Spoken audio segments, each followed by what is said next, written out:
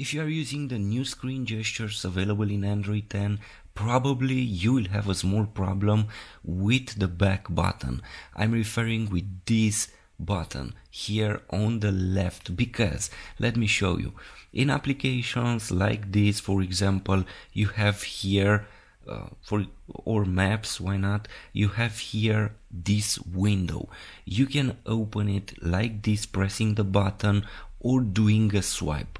But now doing a swipe like this from left to the right, we have the back button, as you see here, the arrow.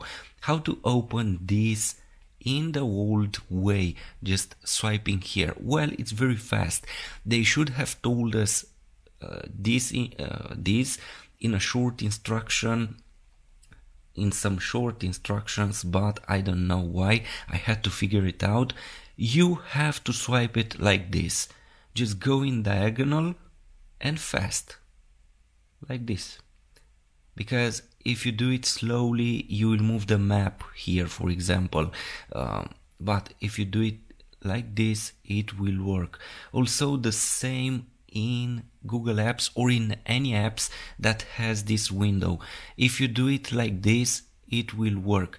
If you do a swipe, just draw a line on the screen from the left to the right, you will have the back button. You see here this icon. You see it here.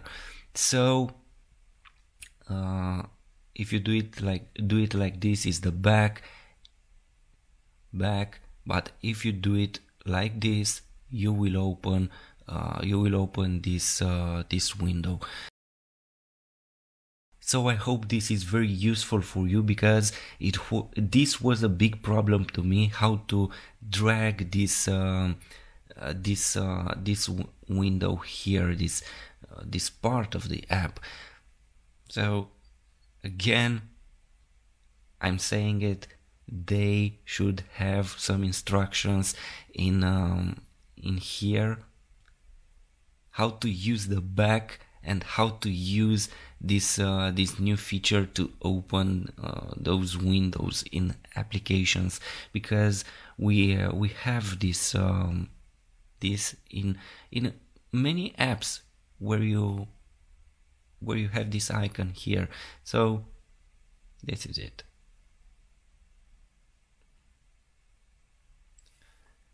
Thanks for watching. Please like, share, subscribe. Thanks.